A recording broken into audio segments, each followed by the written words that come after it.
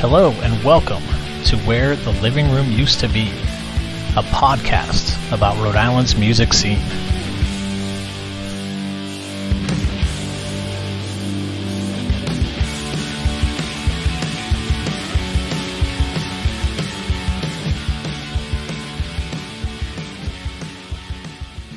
Hey everyone, it's James. This mini episode has Kris Hansen of Viking sharing some advice for aspiring musicians, as well as the perspective music veterans should take with regards to live shows. Please listen to the end, because I've included a track by Kris Hansen's Left Hand Band, live at the Ocean Mist from back in February of 2009. The song is 1 and 7, and I hope you enjoy.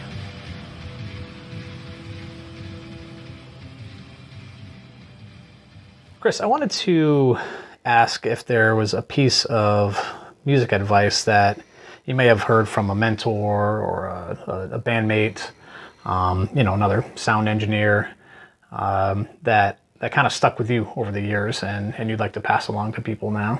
Yeah, absolutely. I'm gonna give Bob Giusti credit for this one. He one time, and I don't know where he heard it, but he told me that not one performance will dictate your career. You know, okay. Everybody has a bad night. Everybody makes a fool of themselves, or, but that should be the fuel to make you come back and and do better. And the advice I would give is, from your own experience? From my own experience, don't wait to do it. Okay. There's never going to be a right time. There's never going to be, the perfect moment, the perfect setting, well, if I wait for don't wait. Just, if you have the gear, if you have the guitar, just start playing, start doing it, put yourself out there. Don't wait. There's not a perfect wave. There's just waves. Take one and ride, Yeah. That's it. I'd even just add, even if you don't have that stuff, just start. Start. And try to remove all of the other, reasons not to. I say it a lot. If it's film, if it's acting, just do it. Start making content. Yeah. Make content. Yeah. That's the only way you're going to get better at the content. Exactly. Make it. Yeah. If you do it for a while and then you can invest in more stuff, or you can, whatever it is. Collaborate with somebody, make it happen. Yeah. You can sit around and think about it and dream about it and just time is going to pass you by. Yeah. Get it done. Yeah. Did the recording, the weekly recording sessions help you in that way? Because that seems like it would kind of, take away some of that. It helped me in the sense that I was thinking about it. Be like, this is what I'm doing Thursday nights, I was getting content. What to do with that content, I never really, knew.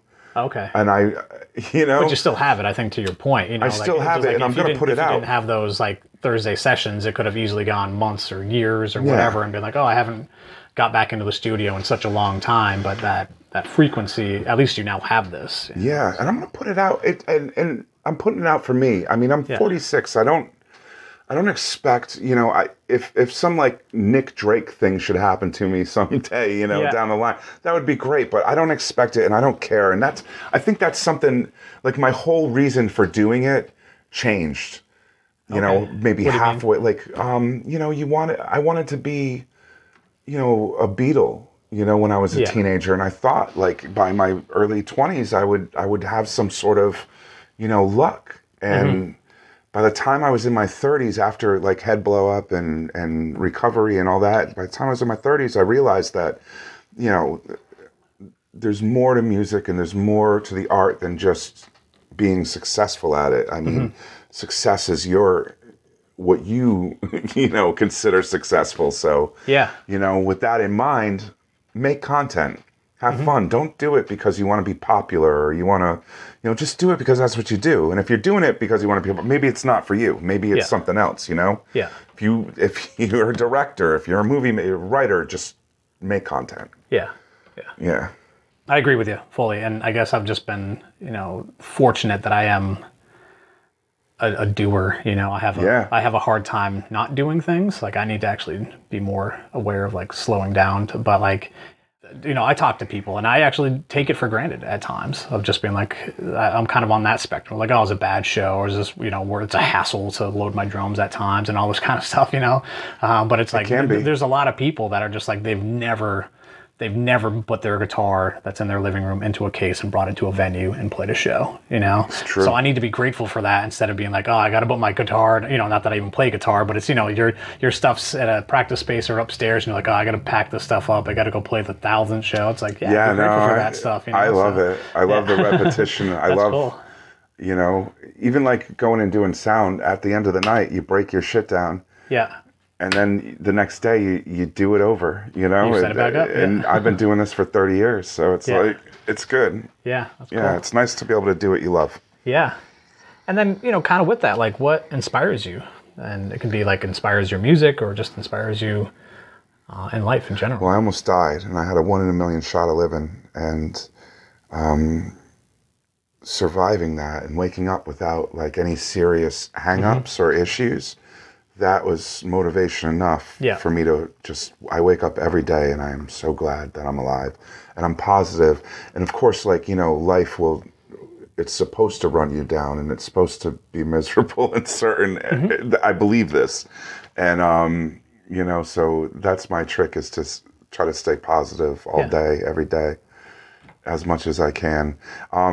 As far as like motivation too, other people's art will motivate me. Like I'll go down some YouTube holes, or I'll have, you know, if I write, I like to have something on in the background to kind of distract me so I can get to the real like inner thoughts, my subconscious, you know, and write out some stuff. And I mean, I've had like Richard Pryor come in and like, I hear him say something on TV and I'm like, oh my God, that's so profound, and it goes into my song, or you know what I mean? So I get inspired. I'll be watching and a performance will come on TV and it will be so good that I'll be like, man, that makes me want to play my guitar. And one time I was falling asleep and I heard a melody going through my head and I couldn't figure out what it was, and I was just about to ignore it, and I realized it was While My Guitar Gently Weeps. And I got out of bed and I sat down and I wrote one of the coolest, like, you know, 4 chord progressions that I'd ever written, you know? It's like inspiration comes, you got to just hear it and you got to hit it, you know? And it's like baseball players don't shave their beards for a season because they think it's like giving them the winning streak. That could be true. Yeah. You know, I mean, if this is like some Matrix simulation or something, any of that can be like a cheat code, or, you know? Yeah. You know? You know, great quote is, it's bad luck to not be superstitious, you know? Yeah. So. Right. Yeah. So, no, that's on point, Kris. And yeah, thanks again. Thank you. I appreciate you sharing this.